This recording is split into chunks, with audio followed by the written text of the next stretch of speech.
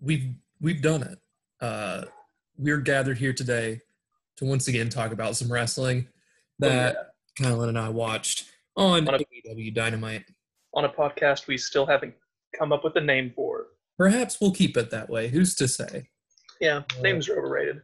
Names are overrated. So this would have been AEW Dynamite of, what was it, the 29th? I believe that's correct. It was late July regardless. It was the 29th. Yes. So the start off pretty quick. We immediately lead into the Inner Circle versus Best Friends and Jurassic Express match. Best Friends and Friends, as they prefer to be called. Whatever. 10-man match. What was your experience with this match? It was not as I expected more out of it. Mm-hmm. But also I probably shouldn't have, because it's a 10-man match. It's obviously going to be pretty crowded and insane. And I don't know what I was expecting, but yeah. Yeah, there's a point pretty early into the match where they all just decide, hey, what's a tag team? And they all just rush in, and it's just all Aubrey can't stop them. Just sort of piling on. Yeah, I don't know. There's a point where Luchasaurus's mask just starts to fall and he keeps having to put it back on. They cut away, and he's like in the corner, which is different from a normal, like a lucha person getting their mask taken off, because that's supposed to be his actual face. He's losing his face. So he literally his dinosaur scales fell off mid-match. It was very disturbing. I can't believe Jake Hager did that to him. I can't believe Tony Khan allowed that on television. But there's a point where Luchasaurus and Hager, though, before that mask started to fall off, I thought they were having pretty good go. Good two big men throwing punches. Probably the best part in it, because I think after that there's directly after they have their scuffle, the mask starts to fall off and goes in a corner to like glue his face back on, I guess. Was your favorite part not when everyone hit their finishers in a span of 30 seconds? That was what I was about to bring up, because that happens directly after, because he's fixing his mask as that happens, where one of the Best Friends and Friends will run in, and one of the Inner Circle people will go, and someone will do their finisher, and then the other team will run in and hit their finisher with that person. And it just... like all 10 of them hit their finisher. All 10 of them just had a nice little go. And it eventually all ended. We think... so Luchasaurus is down, and Sammy Guevara is going for he's getting on the rope. He's going for the shooting press. He's doing the shooting star, the 640 or whatever that is. Well, I guess it's impossible to know. He couldn't do it. He gets... Matt Hardy out of nowhere grabs him by the leg and just sort of pulls him down. Doesn't really hit him, but just sort of. Then he pushes him. Yeah, I think Matt Hardy's music also starts, but it does, because Sammy looked up and was like, "What's going on?" Just watching, and no one comes out, and then Matt Hardy pulls him down and pushes him straight into a choke slam. Sammy gets pinned. Sammy takes another massive hit because that's his job in the company, is to just get destroyed. And he gets pinned. Luchasaurus pins him. That's the match. All the Best Friends and Friends hold their arms up in victory, while Matt Hardy just sort of walks away, like pointing, "I'm not done with you," at Sammy Guevara. Which, I get this is advancing a story, but man, at some point, I want Sammy to stop taking pins as much. He never will. He'll always get pinned. He always gets hurt. We skipped over also one part I thought was wonderful. Best Friends and Friends are in the ring. The Inner Circle is all outside, and they start to coalesce for the patented hug. Where Excalibur would normally yell, "You got to give the people what they want," and Sammy decides to jump in the middle of it, and they all surround him, and he gets beat up. Sammy makes the worst decision he's ever made. Was it though? Sammy makes a bad decision. Yeah. R.I.P. Sammy. He's never going to recover from anything that happens to him. He gets hit by a golf cart, gets thrown off a stadium, and he still keeps coming. He's a trooper. He's showing back up, and they keep saying they were trying to get rid of him. They're like, we thought you would after quit. this. We chased him with a horse. What a hero, that Sammy. So next we go to, there's a Moxley promo, kind of a short one. He basically, I don't know, he does his thing. I don't start fights, but I finish them. He's a tough guy. Page, all that stuff. And me and Darby are gonna get you guys. That kind of thing. Yeah. Then we get into TNT title. The TNT title match, Cody versus Warhorse, which I would probably say was match of the night. I think I preferred a different one. I thought it was a good match, but I think I preferred the either one of the two later tag matches. I think those are my two favorites. I agree that those two are up there as well. But I think this is a great match. I think they do a good job of putting up Warhorse, who I didn't really know who he was before, other than I knew a bunch of people liked him. So yeah.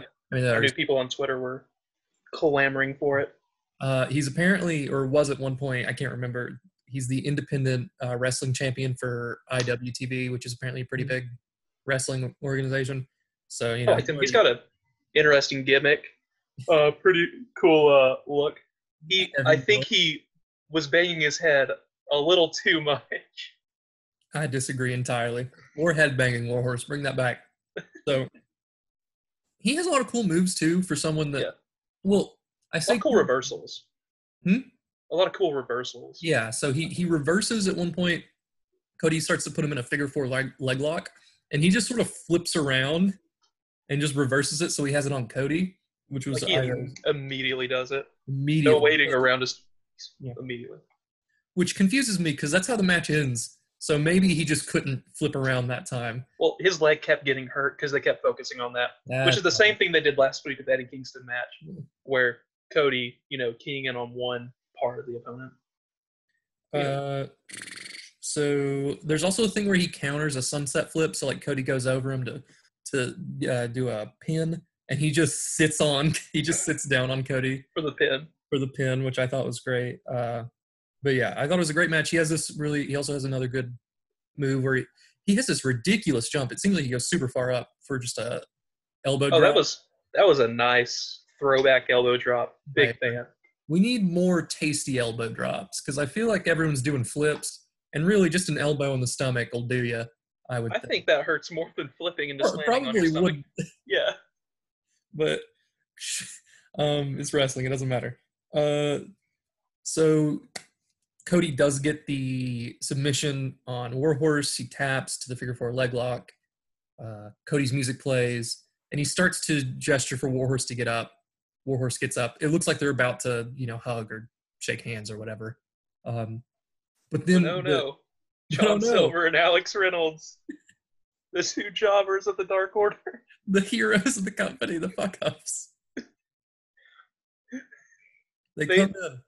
They keep trying to get Jungle Boy to join, but it ends up being Griff Garrison. Except for, wait, did you watch the BTE? Oh, yeah. It wasn't Griff Garrison. It wasn't. It was Jungle Boy that time. But they come out. Warhorse, very cool, pushes Cody out of the way because Cody's not looking towards them, so he pushes gets some punches in. He gets a couple hits in, but then they sort of beat him up, push him out of the ring. It's 2-on-1. Yeah. So yeah. You're going to get beat. And it's 2-on-1, and both of the people are beat up from their match. So, obviously, I think even Cody would probably lose to Alex Reynolds and John Silver after that match. So he starts getting pummeled, and then we get a debut. Yeah. Matt Cardona, formerly known as Zack Ryder in WWE, which I haven't watched.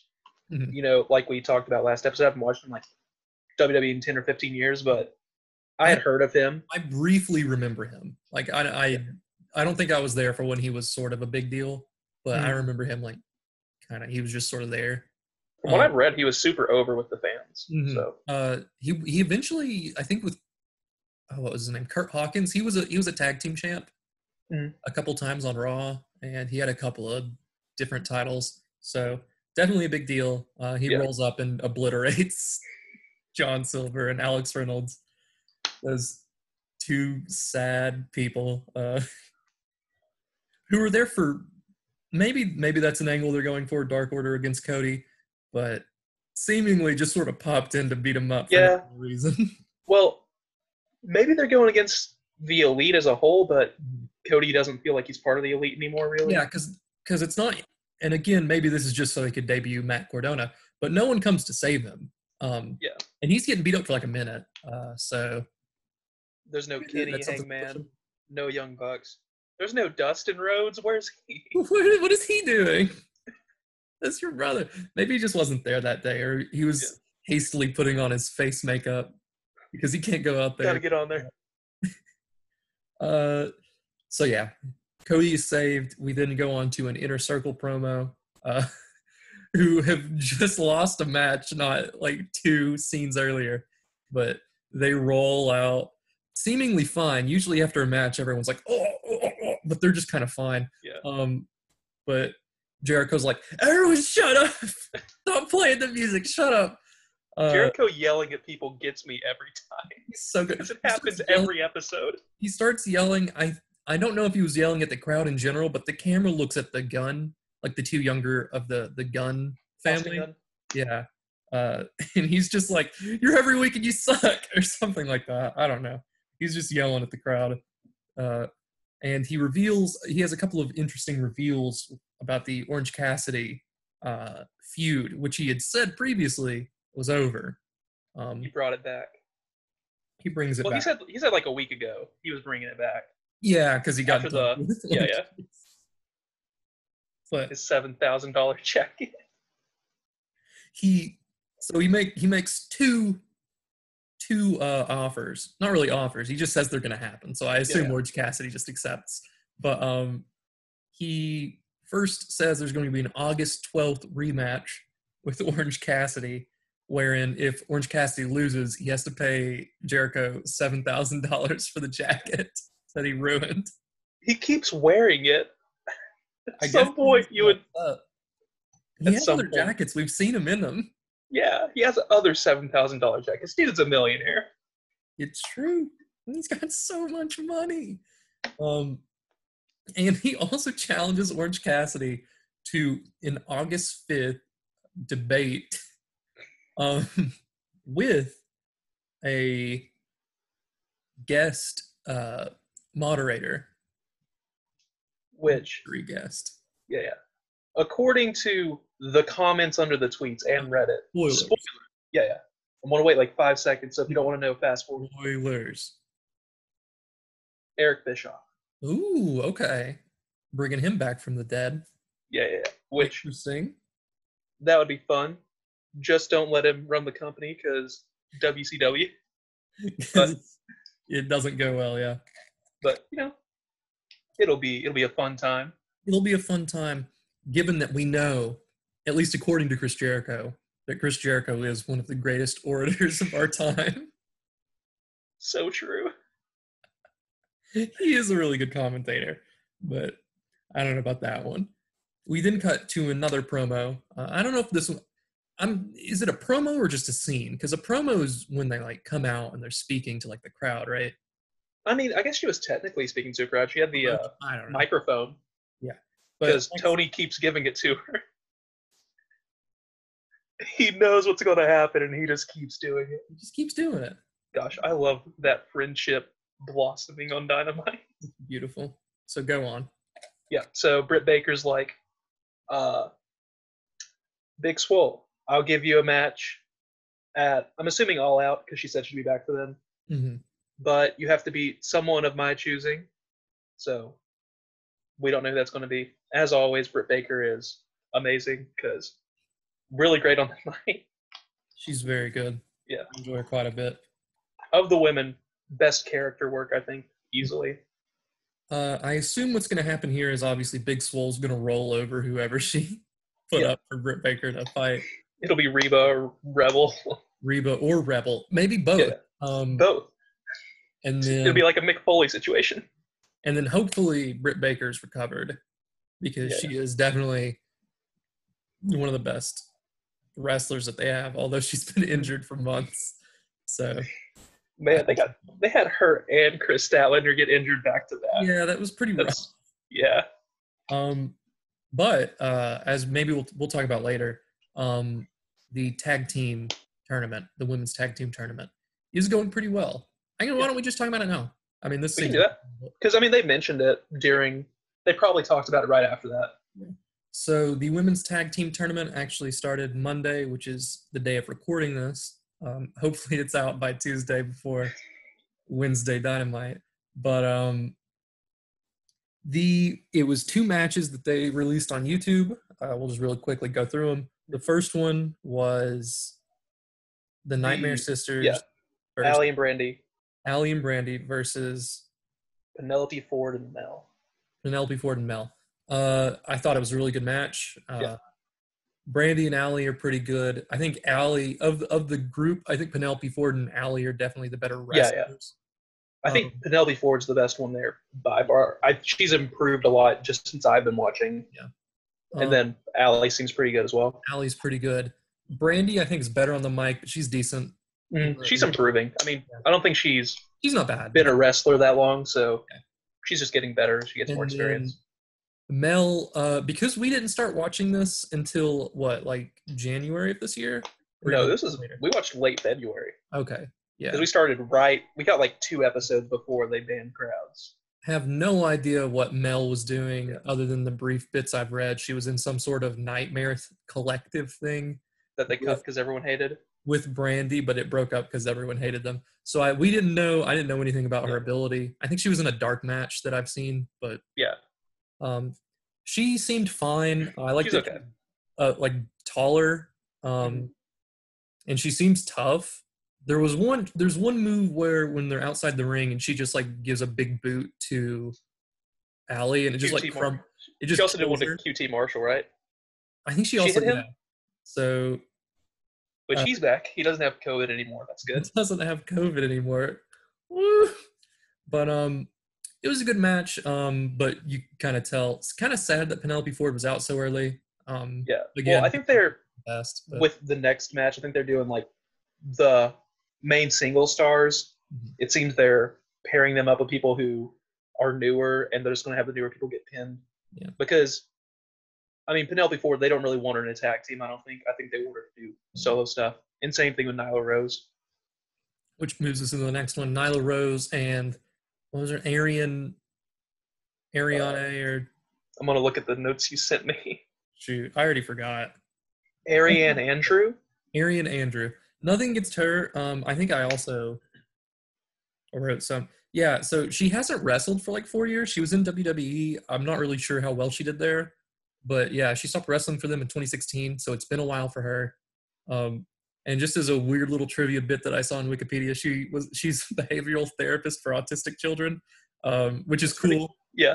But anyway, it doesn't. There's a promo later during the episode of Dynamite where Nyla Rose gets her as her partner, but it doesn't explain who she is. She's just that's right, it's me, and we're like, who?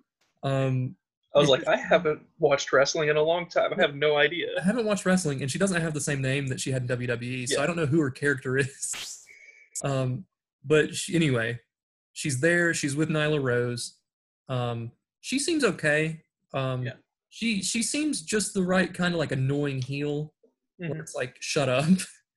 but it's not so bad that I don't want to watch. I think it's almost at that level where I'm annoyed that it takes me out of it, but she seemed pretty good, I thought. I think she was the perfect fit for Nyla to be I want out of this tournament. Yes. So they're fighting against Anna Jay of the Dark Order. The Dark Order comes out with her, which I thought was pretty cool. Which she was quarantined because I think she goes to QT Marshall's wrestling school, so yeah, that's why she hadn't been on in a while. And Tay Conti, who was this her debut, I believe? Yeah. Yeah, so this is her debut. Which I think she's one of the ones who WWE cut in April. Okay. So maybe they're picking her up full time. I mean, they gave her a match win, so yeah. So pretty good match. Tay Conti and Anna Jay target Nyla Rose's legs, and eventually they get the pin. Pretty cool pin, I thought, on what's her face. Ariane Andrew. I'm gonna call her Andrew because I keep forgetting how to say Arian. Not Arian. Ariane.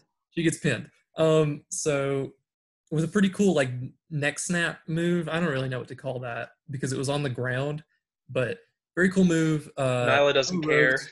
Nyla doesn't care at all. She's like, okay, we're outie. Her and Vicky's yelling. Vicky Guerrero's there. Yeah, they just abandon her. Well, they beat her up first. They go in, they beat her up, then they leave.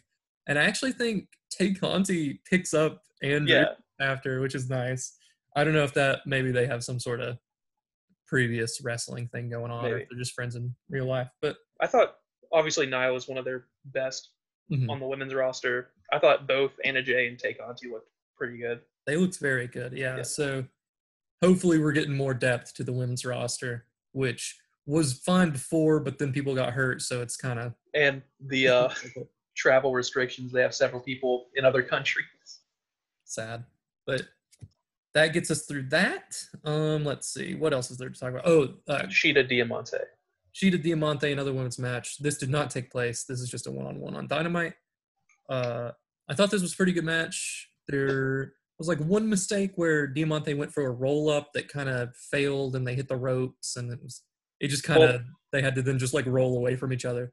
From what I've seen, Shida doesn't have bad matches. She doesn't have bad matches. Yeah. And I don't think I've seen 3 of Diamante's. I think one was on Dark, and she's had 2 Dynamite matches so far. So she had the Dark one, then Evil East, and now Shida. She's solid. She seems pretty good. I would like it. Have they signed her? I can't keep I would assume. I can't keep track. Because they've given I don't think they've officially announced it, but I'd assume she's getting signed with having given her a 2 lot matches on Dynamite. Yeah. And she's in the tag tournament because they've had her in the promotions. She's in the tag tournament with Evilise. Yeah. But that will take place next Monday. But yeah, pretty good match. Diamante looks good. She actually kicks out of that like suplex move, the Falcon Arrow. The Falcon Arrow that Shida has. But then Shida just immediately kills her with the running knee and pins her. But she's showing that she has some ability there in kayfabe and in real ability. Let's see. Kylan, I think you may have skipped a couple things. What did we skip? We went from the Britt Baker. Oh, yeah. Yeah. I skipped right over that. It's fine.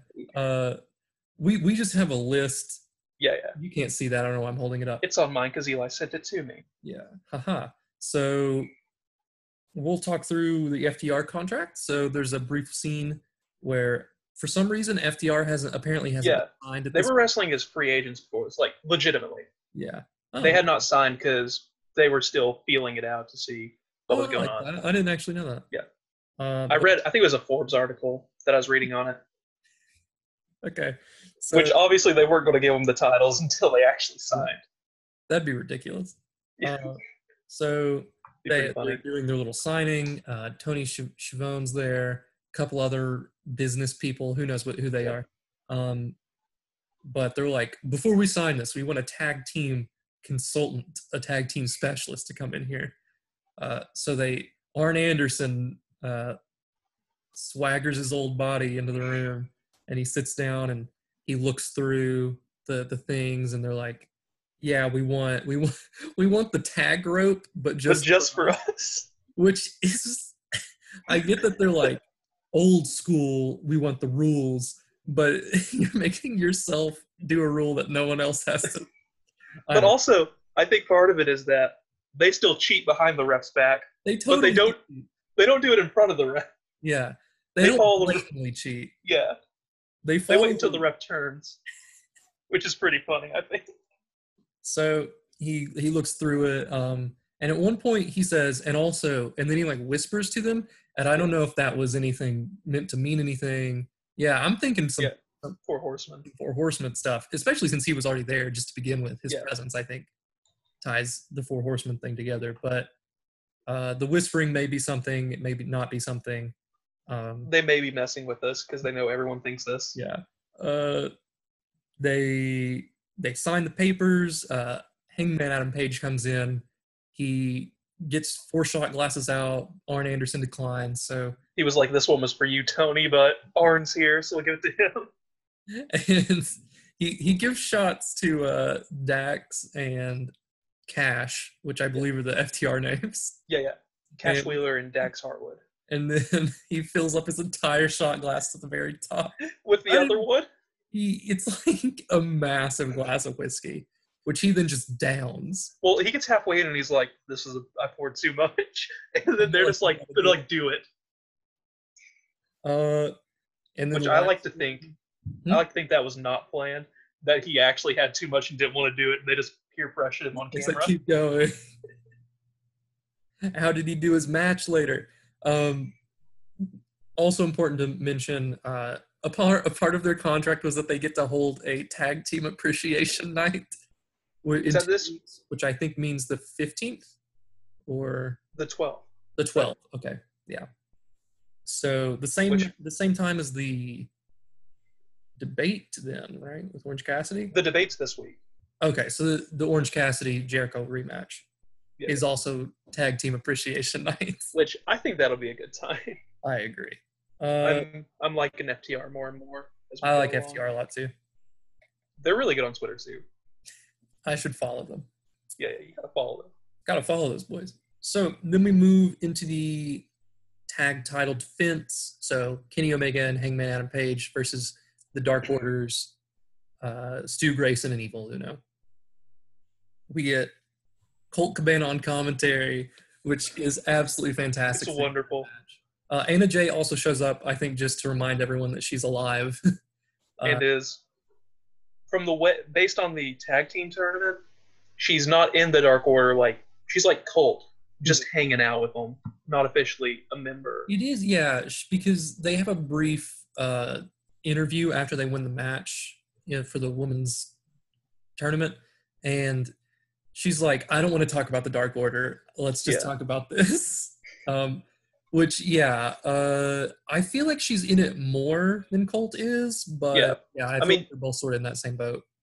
She didn't come out to her own music, or she did, but she had them come out with her for that match, and she's changed her outfit, and she wears that weird mask thing. Which sucks, because I liked her other outfit, but whatever.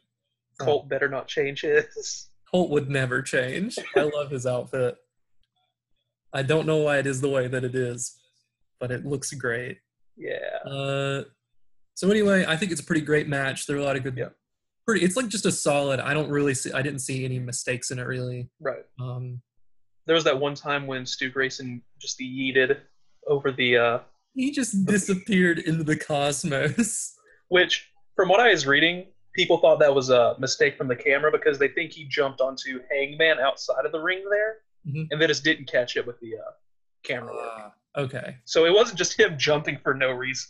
Because there's a point where he sort of jumps at a turn post. Yeah, because Kenny threw him into the camera. Yeah. So you just see him he's gone. It just seems like he just sails out of view. So it's good to hear that the camera just didn't catch it, because I thought he had made a mistake and was hurt, because he just goes. I thought he was hurt too, because he just flew out of the ring. He just flew away. I hope it agrees, happened, but I don't think it did. There's a good point where Evil Uno catches Kenny Omega's leg, and he hands it to Rick Knox, the ref, who's just like, I don't know what to do with this. And then he hits a neck breaker. And the commentary from Colt and who else was it? Was it Taz maybe? Taz are like, I can't believe he did that to Rick Knox. I like Taz on commentary. Taz is very funny. Obviously miss Excalibur, but Taz is good. Yeah. The match finishes with a terrible, painful combo of a Snapdragon, then a V-trigger, and then a V-trigger buckshot combo on the last call. The last call, as they call it. Yeah. So Evil Uno is dead. They get the pin, and we're all like, "Woo! They defended it." Also, his size, I was impressed when Evil Uno did a swanton. Oh yeah. I was like, dang. Also, he's apparently lost like 30 pounds. Oh yeah. During all this. he didn't do it Twitch streaming, but I did watch him stream on Twitch, which is very funny. Everyone check out Evil Uno's Twitch stream where he plays video games. One of my favorite things that I saw during the pandemic was him playing some random video game, but he's got like a cardigan on and his mask. And someone in this chat goes, "What nationality is Evil Uno?" And he goes, Evil Uno is Canadian." And it's like he's still in character, but he isn't. I don't know. But yeah, but they lose. They stumble out the ring to Brody. Mr. Brody Lee hits Evil Uno in the face with the stack of paper. Really the greatest finisher that AEW has ever seen. No one can recover. He ushers Colt and Anna Jay to, the backstage area. To see. Yeah. And then he releases the nobodies. The goons. The people that there's some Dark Order people that we don't even know about that are just they just have like button-up shirts. These are the people Lance Archer throws around before matches, exactly. Putting on suits and masks. They're getting their money's worth. So the Young Bucks are also in the ring. Before all the goons surrounded, the Young Bucks came out of the stands and like helped out. So they're fighting off all these goons, and then FTR out of nowhere come in. They hit Brody Lee with like an ice chest or a cooler. The styrofoam cooler. That just like crumbles and ice flies everywhere. They keep having to replace those. Brody Lee is down. Then they fight off all goons. And then in classic Tony Khan fashion, we immediately hear that there's a 6v6 next week. They're really just one-upping the 5v5 from this week. Mm-hmm. So I can only expect on the Tag Team Appreciation Night, there's going to be a 14-man tag. I certainly hope so. Yeah, they just got to keep going. And I assume in a month or two, the entire roster will be out. Just a full brawl. It's going to be wonderful. So, yeah, it's the Elite and FTR versus the Dark Order and Colt Cabana. I don't know exactly who is going to be. I assume it's Uno, Stu Grayson, Brody Lee. And Alan Angels. Alan Angels. Yeah. Okay. And is that 6? That's Evil Uno, Stu Grayson, Brody Lee, Alan Angels. Colt Cabana. And then I guess one of the Beaver Boys. There's another one. It's not John Silver or... Well, Preston Vance, but isn't... Oh, it is Preston Vance. Injured? He's back. I think he's back now. No injured anymore? Yeah, I think he's good. Okay, cool. I think he had arm surgery for realsies. Okay. Well, I'd love to see him back, yeah. Yeah. But we'll see. I don't know if they've announced that. That might be on their Twitter. But they announced it after the match, at least. I don't know who from the Dark Order is going to be in there. I'll look it up real quick. Yeah. Pull that up while Okay, so from looking at it, I'm just looking at the picture. I'm pretty sure that's Preston Vance in the background. Cool. So screw the boys. Yeah. The other two they're in a different match next week. They're in a classic match next week. Yeah. So let's see what else. So we only have 2 more things left. We have the MJF State of Wrestling address, which was just pure beauty. MJF is, I think, the best speaker that they have. I think overall he is the best talent they have. Yes. He comes out to his music, but there's like all these people around. He's shaking hands like he's a presidential candidate. He's kissing. There's Wardlow. There's Lee Johnson from Dark. He kisses a fake baby, and then he immediately like rinses his mouth out, which is fantastic. So he comes out. He's doing all this. He's got a podium in the ring with there's a seal on it, which has like a lion. I think. Classic. I think it's his new seal. I guess. I don't know, but it is kind of confusing. So basically his whole thing is just like, we need to change the culture. And I don't know why I'm talking like that, because that's not how he talks, but he says we need to change the culture at AEW. Moxley is the one letting all this flippy crap happen. Yeah. All that kind of crap. Which is funny because Moxley doesn't do flippy crap. It is confusing because, Moxley doesn't do any of that. So you would think if he was influencing things, he would promote more loners who don't do flippy stuff. But 2, clearly Moxley isn't actually in control of all that. But whatever, I guess. Well, he can't go after Cody again. He's already pinned him. He's already done that, so I guess the only one left, yeah. Which, I mean, now, who else in AEW hates flippy crap? FTR. 4 Horsemen. I don't think MJF will beat it. 10 Horsemen by the end of it. It'll be 20 Horsemen. Yes, 10v10 match. Orange Cassidy leaves best friends and joins the Horsemen. So I thought it was great. He also challenges the AEW champion, which he says Moxley, and I assume will still be Moxley. Yeah. But there are also other AEW challenges for the championship before that takes place. So it is possible that Moxley could not be the champion, which would then sort of invalidate the whole challenge. So I doubt it's going to be Moxley. It's going to be Moxley. But the only thing I had a problem with, I think the first time they did this, I was okay with it, but they've been doing it a few more times. They keep mentioning ratings, which I don't know. It's like, I think they're new and that is important to them. Yeah. But at a certain point, I think you just have to be like, okay, we're doing fine. Mm-hmm. I think it fits in with MJF's character at least. Yeah. And then Jericho's made it into a meme, and MJF is just like, yeah, I'm fine with Jericho because he's the demo god and he's so into himself. Yeah. Which I guess, which I think it's a similar thing with MJF. As long as they don't need to bring it up very often, but every now and then, just doing it as every now and then. But I feel like it's been like 2-3 weeks in a row that they've mentioned rating. Yeah. Well, they keep losing the 50 plus. Sad. That's why they have 50 plus seconds for 50 plus on BTE now. But then that ends. So we get the coveted and twice promoted, I think at this point, no DQ tornado tag match between Darby and Mox and Cage and Starks. Yeah. Which first starts out, there's another promo. Cage and Starks and Taz all do a little promo. Well, before that, Moxley comes out, and then Darby doesn't. So Darby's music plays, no one comes out. It's like, well, it's going to be a 2-on-1.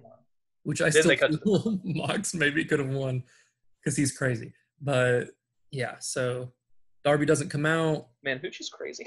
So Hooch is crazy.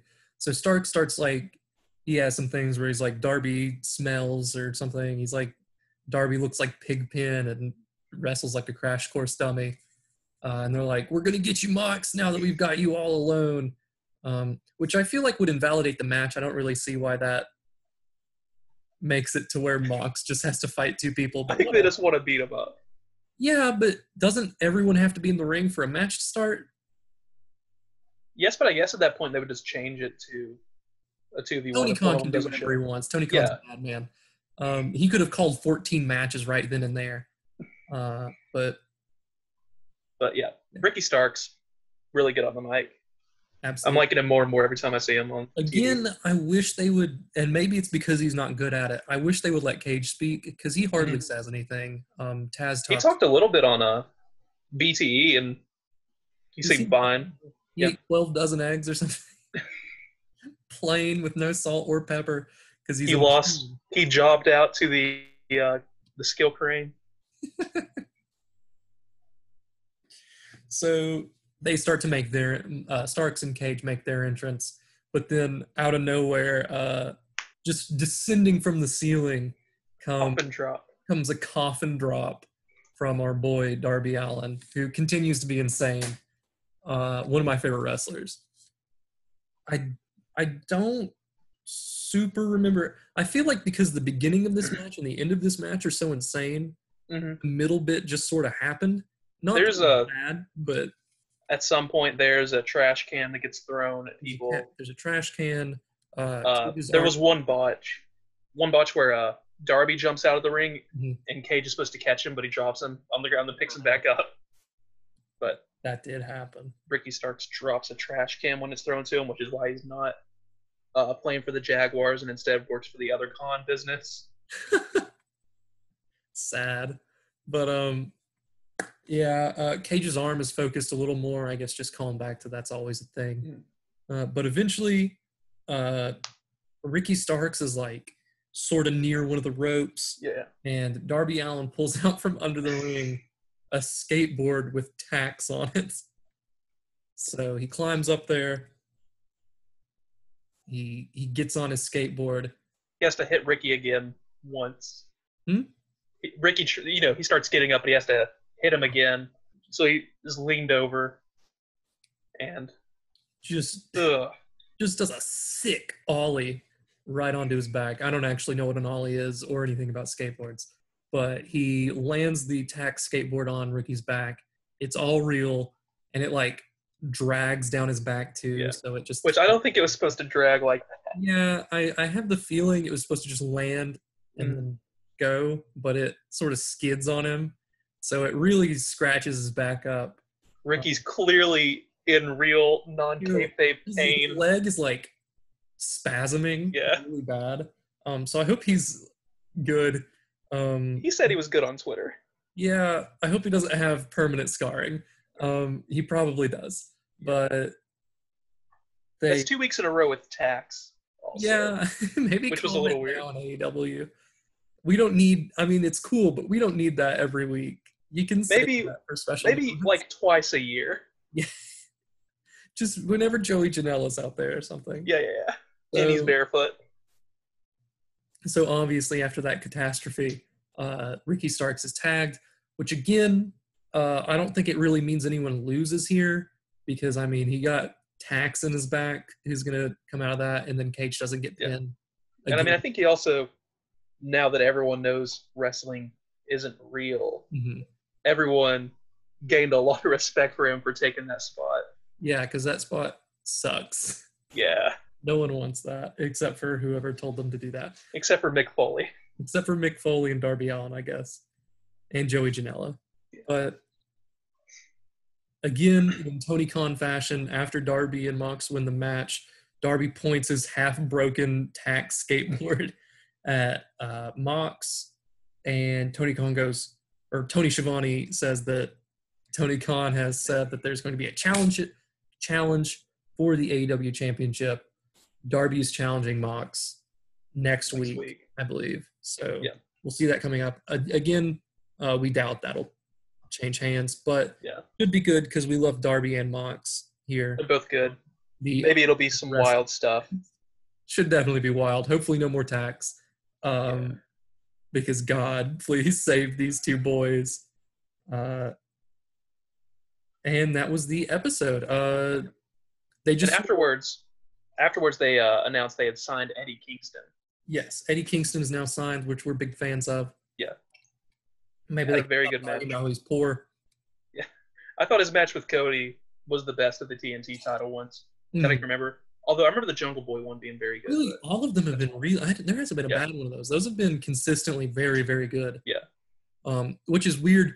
I wouldn't say Cody's like top performer for me, but I think he's very consistent, like pretty good. Yeah. And he seemingly also does a good job at elevating whoever he's with. So keep that up, Cody. Yeah. Hey, boy. Turn heel finally. And finally, I can't wait any longer. Stop. Same with Kenny. Just do it. Just do something with it. But yeah, so that is the 29th of July AEW Dynamite episode. Kylan, do you have the predictions for next week? Oh, we should also mention we got them all right. We got them all. We're 5-0, both of us. Yeah, because we predicted the same thing last week, or for this. We would be great bookers because we would have booked it the exact same way. We're heroes. Is basically what we're saying. AEW, hire us, please. Please, that'd be really cool. I don't want to have to get a job. So, Kylan, please tell us about the released card. The released card. AEW World Title match: Moxley versus Darby Allin. Moxley. Yeah. I am also going Mox. I think it's going to be close, but Moxley will come out. Yeah. Then there is Matt Cardona and Cody versus John Silver and Alex Reynolds for the Dark Order. Gonna have to say John Silver's. Woo!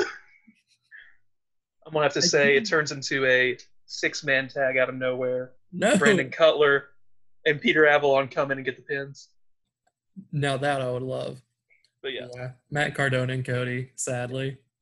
that Not is, sadly, I love them, but Alex Reynolds and John Silver, I'm liking them because of BTE.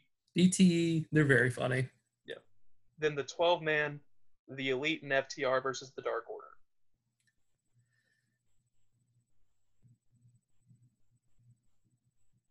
I don't know. I feel like they have to give it to the Elite, but I want the Dark Order to win. Well, the thing, if the Dark Order wins, that would sow more discord Mm-hmm. between the Elite. I'm going to go Dark Order. You're going Dark Order? I'm going Dark Order. Just because I think Dark Order lost the one this past week. They're losing the first one next week.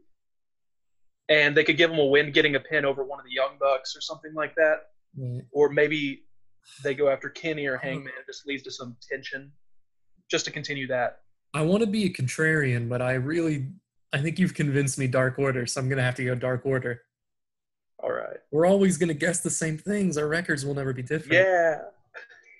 Eventually, pay-per-views will guess different. Yeah. Especially when they have stuff like the ladder match with 9 people. When are we going to do a pay-per-view, Kyle? Those are like 5 hours. Real quick. Okay. Go through each match. Now, we can't really predict the winner of the Jericho-Cassidy debate because that'll be subjective, but it'll be Cassidy, who talked more on BTE this week than normal. He uses fewer words to say more. Yeah, especially when he's killing Colt Cabana. Sad. Yeah. Best Friends versus Santana and Ortiz. See, now that's one I think could go either way. Yeah, because Santana and Ortiz haven't been getting wins recently. Right. And my mind says Santana or Ortiz, but my heart says Best Friends. Yeah, I am in a similar place. I'm going Best Friends, and I will always vote for the Best Friends. Okay, since you're going there, I'll go Santana Ortiz. Okay, logically, I think it'll go Santana Ortiz. Well, my thought on that is Best Friends have won a lot recently, obviously. Mm-hmm. They had the tag title match. Santana and Ortiz, I thought one of them would take the pin last week. Right. They didn't. Jericho's already having his debate with Cassidy, which Cassidy's going to win. Obviously. So I think they got to give the Inner Circle a win at some point.